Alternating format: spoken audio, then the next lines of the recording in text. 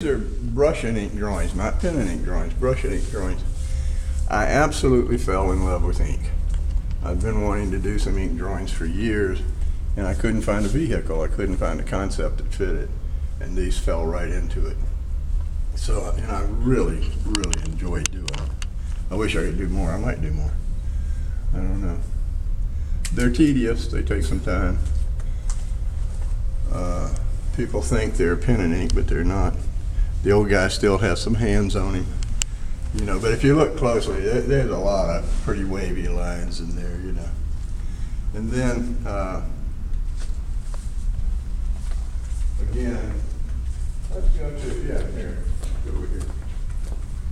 So again, these are the newest ones.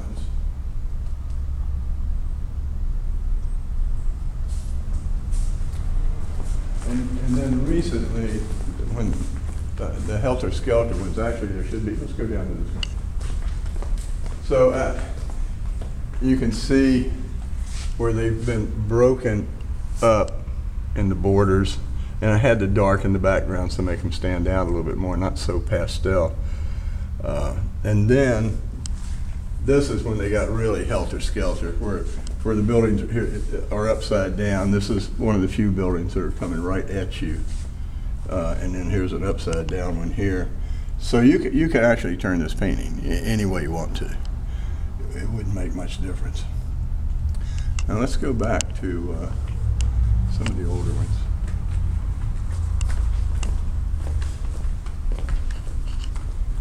You getting the cars too? Yeah, great cars.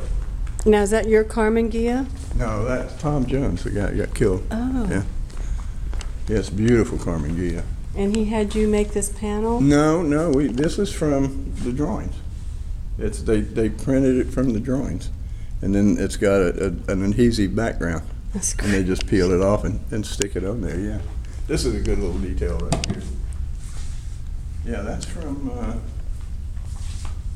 I think that's from that drawing. I'm not sure which one it's from. But then these are all the aftermaths here. Actually, these paintings here. And it's got all those little bricks that drove me nuts painting. Had to get in here and paint every one of these. But you have to do it. And so these are 07. 07, yeah. Yeah, get that one. Like that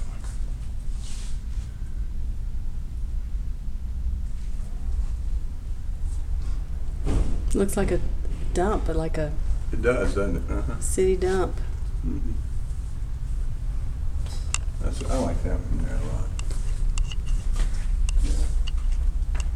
I like this darker, like there's an area behind it that's lower that the light's hitting, but it's not hitting. It's like the graveyard. Yeah, kind of.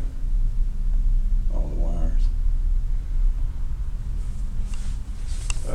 The big one in the middle here. What's this one? No, this one over here. That's still part of the aftermath. Just more monochromatic, that's all. I just wanted to do that.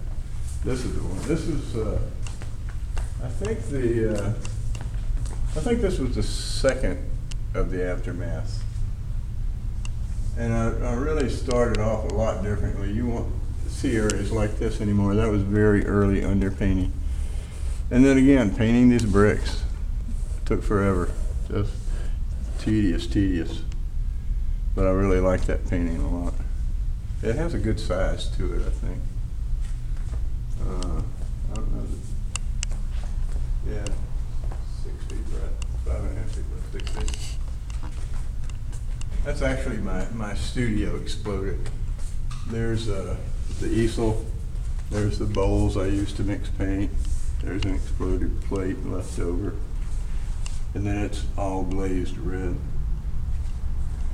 And when I did it, first of all, you have to paint the whole thing and then put the glaze over it. And when I did it, it was way too dark. And I had to go back and just almost repaint everything and then put the glaze back in it again.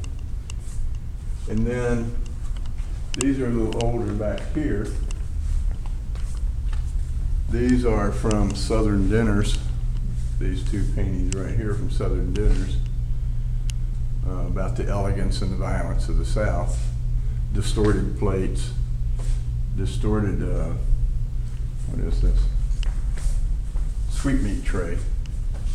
In fact, if you can find a sweetmeat tray that looks like that, I think it's worth $100,000 or something like that. Yeah, I got it out of a magazine. Yeah, out of a book. This was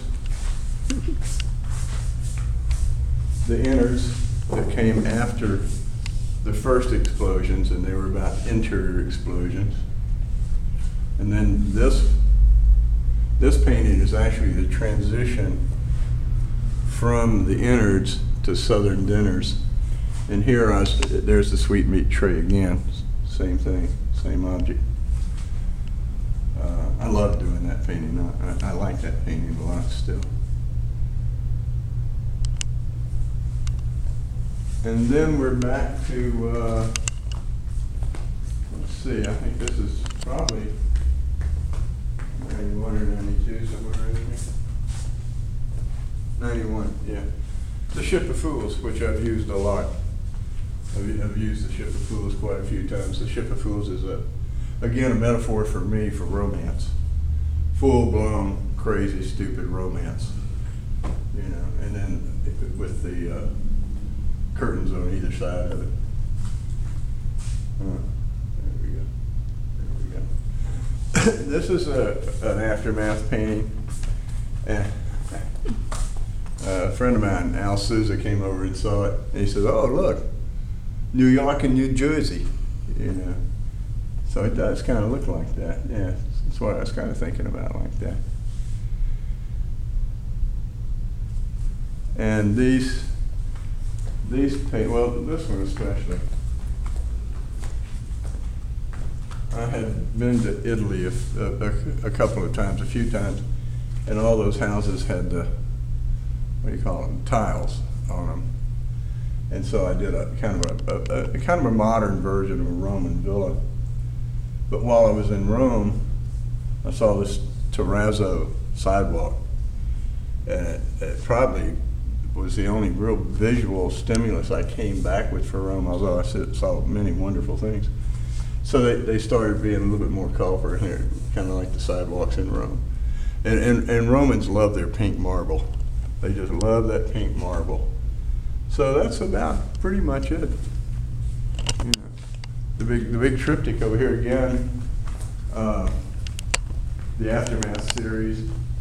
Yeah, and this one, actually, yeah.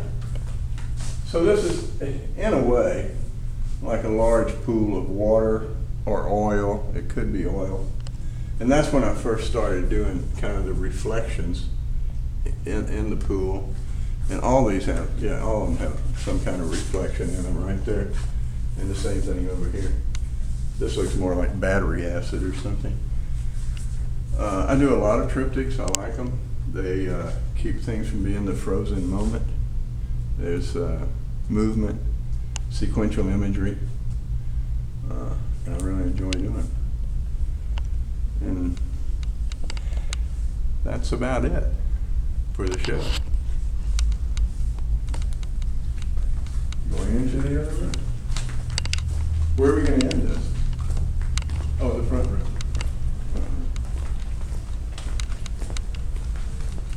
Do these pants make my butt look big?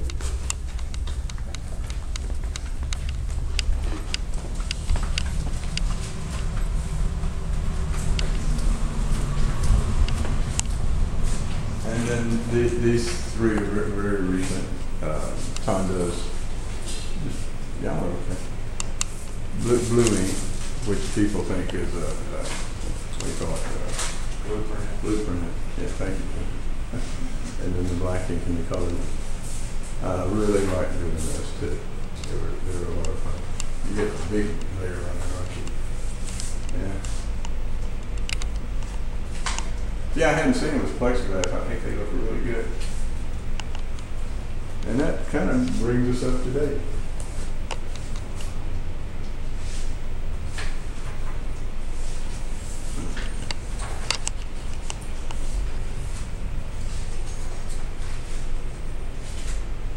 I want to go, you know, you want to go, that's all, folks.